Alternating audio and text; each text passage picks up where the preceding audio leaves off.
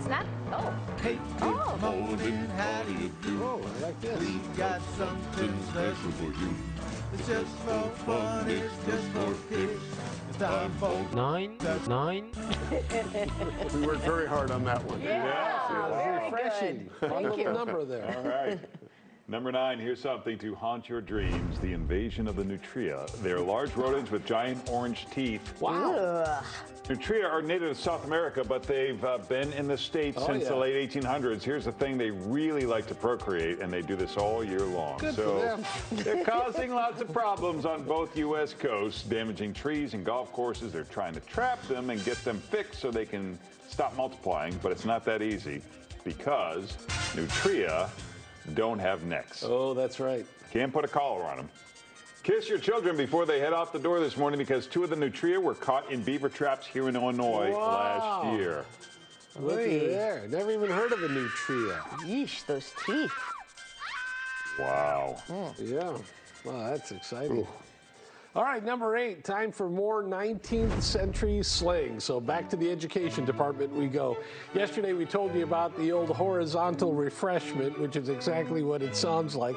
Well, today the topic is, and the word is, fart catcher. Fart catcher was a slang term used to describe a valet or a footman or a maid walking behind their wealthy employers. Fart catcher.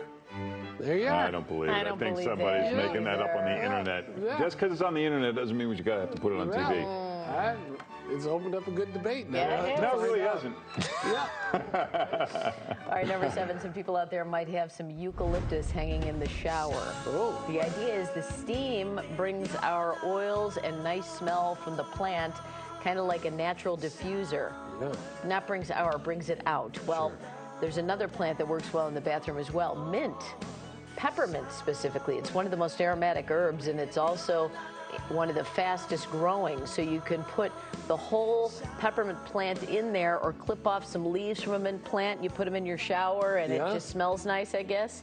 People on social media, where everything is correct, say it makes the whole bathroom smell great. Yeah. All or you right. can go to Pier 1 and get some potpourri. Yeah. Call it a day. The old There you go. potpourri. Number 6, looking for something to do with the kids this summer? Forget theme parks. Take them to Canada and take a walk along Capilano Canyon in Vancouver. This is Cliff Walk. It's 30 stories high, hovering over the Capilano River Canyon. It's 700 feet long, so you can linger or wander all day if you like. If you're in a hurry, you can cross the bridge and come back again in less than 30 minutes. And if you're afraid of heights, it's not the place for you. But if you're looking for a thrill, this could do the trick. And if you're worried about safety, there's really no need. The bridge was built to hold 100,000 pounds. Oy. No, thanks.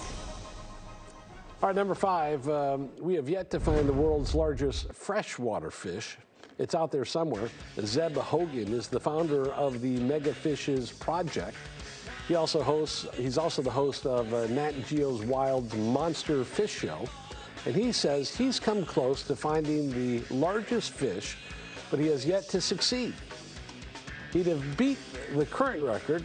The world's largest freshwater fish ever caught was 661-pound female stingray. Villagers found the fish on the Mekong River in Cambodia, and it took a dozen men to haul the stingray to shore. And Hogan believes an even bigger freshwater fish is out there somewhere, and he wants to find it.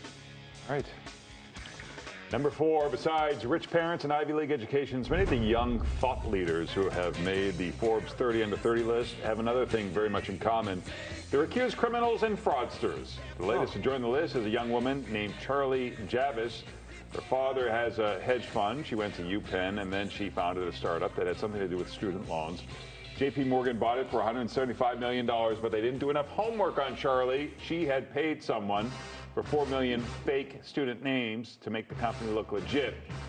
The other people on the Forbes 30 Under 30 list who have been convicted or accused of serious crimes are the crypto guy, Sam Bankman-Fried, his colleague Caroline Ellison, Trevor Milton, who had an auto startup, and Farmer Bro Martin Farmer Bro Shkreli. Elizabeth Holmes of Theranos was never on the list, but she was continually hyped by Forbes. Wow. So Remember, it's not how you start, it's how you finish. Yeah. So if you're not strong out of the gate, pace yourself. Right. Yes, we have not been convicted yet. Not yet. At all. Not yet. All right, number 3, here's a quick one. These are outtakes of the teases taped for Saturday Night Live. It's 1993, Charles Barkley and Nirvana.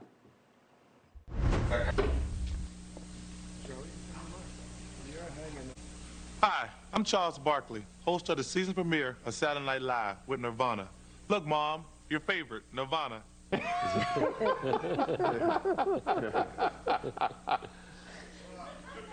Play it back. Hi, I'm Charles Barkley. I'm hosting the season premiere of Saturday Night Live with Nirvana. I'm not a role model, and these guys really aren't role models. Okay. Let's go. But there was more. God, that's weird. This is Right? so awkward. When are they going to have Barkley back to host Saturday Night Live? That would be great. He's the best. He doesn't need them, No. that's for sure. All right, number 2, yesterday, we showed you a priest at a Catholic church in Florence, Italy, carry on the 1,000-year-old Easter tradition of lighting a dove-shaped rocket inside the cathedral that shoots down the aisle and outside. Well, here's a look at the cart full of fireworks that the dove ignites. Partita accesa, ecco il volo della colombina, ecco il volo della colombina, perfetto all'andata, esce all'esterno, Ecco. incende il carro, sta tornando indietro, vediamo il ritorno, perfetto, buona Pasqua. This is unbelievable. Look at that. Now, what is the theology behind this? I am so confused. Yeah, I don't know the theology. I don't either. It's I've got never to be heard Old this. Testament stuff. Yeah.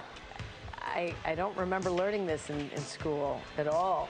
But we should have. Queste girandole, It's got to be in like puntate sulle Deuteronomy or bandiere. Hezekiah or something, one of those. Per questi giochi di luci magnifici.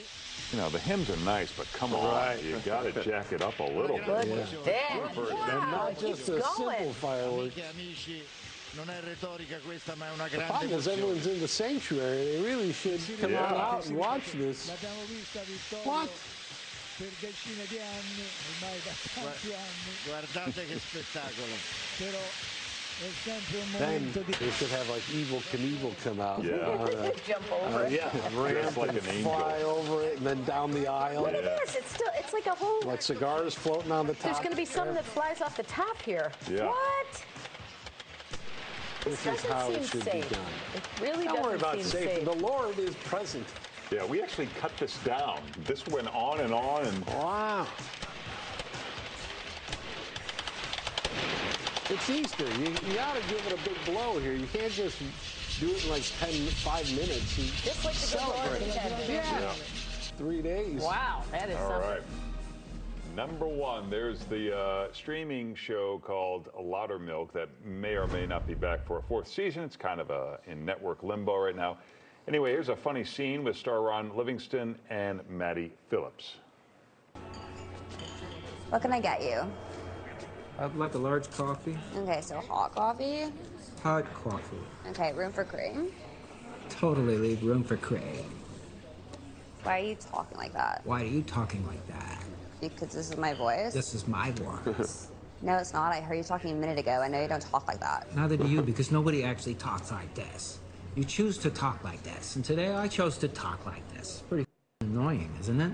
Why are you so rude, man? Just stop doing that. I can't help it. This is my voice. No, it's not. It's an affectation that annoying teenagers and rich people use to sound like they don't give a shit.